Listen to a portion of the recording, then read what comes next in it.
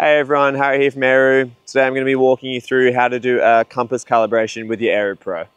Now, a compass calibration is going to be asked before your first flight, and occasionally the Aeroo Pro will ask you to do one in levels of high interference. Now, we don't have to calibrate the Aeroo Pro before every flight, but we do recommend doing a compass calibration every now and then, just to ensure we have accurate compass readings and stable flights. Now, some other tips for calibration when you are doing it. Remember to be in a nice open space, away from metal objects and anything else that's going to cause interference with your drone.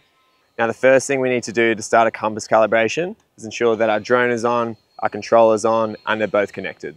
Now, once we're in the app, we'll either be prompted up the top of the screen here to do a compass calibration, and we can just press on that, or we can go into the settings in the top right of the screen here.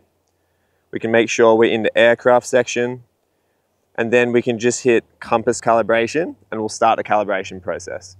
Now, once we've started the process, we'll be prompted on the screen to follow some instructions. Now, when you are calibrating the drone, we want to try and keep it as still as possible. So that's keeping the center in the same spot as we're spinning it. Now, if you're ever not too sure what stage you're up to in the calibration process, you can always refer back to the app and look at the prompts on the screen. That'll let you know which stage you're up to.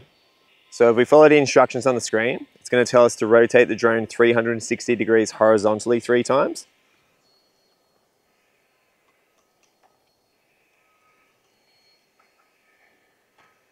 And then it's going to ask us to do it 360 degrees vertically 3 times.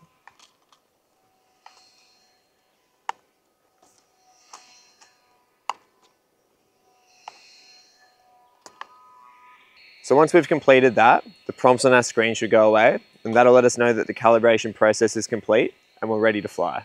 We can also confirm that by looking at the prompt in the top left of our screen. This will tell us the device status, and this should also say ready to fly.